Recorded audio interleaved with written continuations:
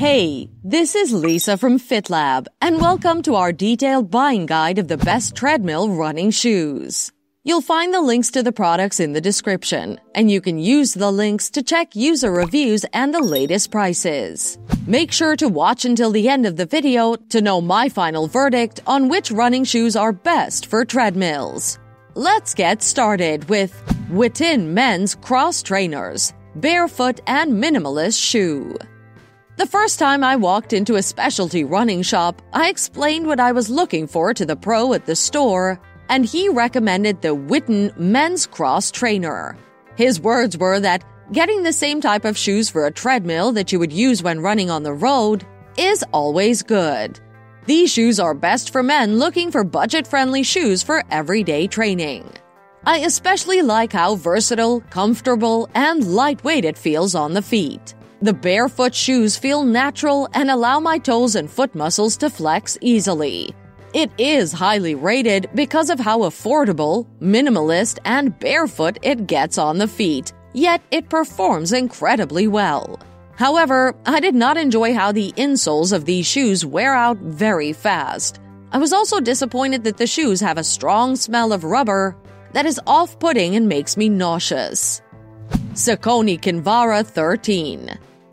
If you're looking for a lightweight shoe to make your work easier and even more fun on the treadmill, this is the right shoe.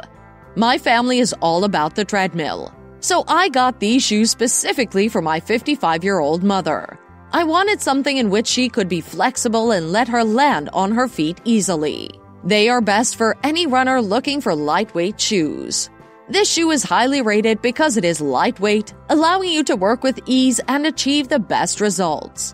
The shoe is also not fully sleeved, allowing for good air circulation. A significant factor to note about the Saucony Kinvara 13 is that it has a good outsole grip, but not the best one. It did not please me that the outsole is not durable. Isn't this one factor we look for in running shoes? Brooks Adrenaline GTS 22 Sneakers. If you have flat feet, this shoe is the best choice. Talk about a bounce when you're on the treadmill. I was truly impressed. The reason this shoe is highly rated is because of the high level of balance and support that it offers. The first thing I noticed when I wore it was the soft DNA loft midsole that provides cushioning and allows for a soft landing. This allowed me to enjoy a stable ride because there was no overpronation. A challenge that I experienced, though, is that the shoe had a squeezed toe box, which made it difficult for me to put it on, and also squeezed my instep, causing incredible pain. I also wish the shoelaces could have been longer. How do the running shoes compare in terms of specifications? Weight. Saucony Kinvara 13 is the winner as the lightest among the three. Heel-toe drops. Brooks Adrenaline 22 takes the lead as they have a steeper heel-to-toe drop, which helps in stability. Cushioning. Brooks Adrenaline 22 has a higher cushioning than the rest. Price.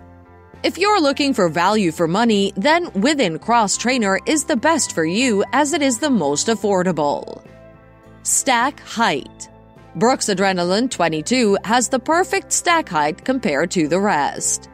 From the table, I found that Brooks Adrenaline GTS 22 is a better option than the Saucony Kinvara 13 and the Wittin Men's Cross Trainer. The Brooks Adrenaline GTS 22 has a higher stack height, making it more comfortable and runner-friendly. I also enjoyed wearing it for my daily training. Because I have flat feet, the shoes were an even better pick for me. Major differences among the running shoe. Weight. When I wore these shoes, I could tell the weight difference. The Saucony Kinvara 13 is light and easier to maneuver with than the Brooks Adrenaline GTS 22 and the Wittin Men's Cross Trainer. I could move easily with it, and running on the treadmill was not that hard a task anymore. Similarities among the running shoes. I noticed that all three shoes are laced, which is suitable for running on a treadmill. Such shoes make it easy to adjust the tongue area and you just move around easily. So, should you buy the running shoes or not? Wittin Men's Cross Trainer. Reason to buy. I love how affordable these shoes are and that you can use them in your daily training.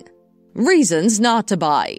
My major concern is how they do not last long, not to forget the strong, pungent smell of rubber that it always has. Saucony Convera 13. Reasons to buy. If you need lightweight shoes, then these are the right ones. I enjoyed how flexible they allow you to be. Reasons not to buy. The outsole of these shoes is not at all durable, so after a few months, I had to go back to the shop for another pair. Brooks Adrenaline GTS 22. Reason to buy. These shoes gave me stability because of their firm grip even though they felt light. Reason not to buy. I was disappointed that the shoes did not have enough toe room. Verdict. So which one is my best pick? I found Brooks Adrenaline GTS 22 sneakers to be my favorite and the best for running on the treadmill. Despite its small challenges, it is comfortable, easy to use, and versatile for everyday training. Though the Saucony Convera 13 is lightweight and the Witten Cross Trainer offers value for money, nothing tops the type of shoes that are comfortable, offer stability, and are durable enough to be used every day for your daily routine.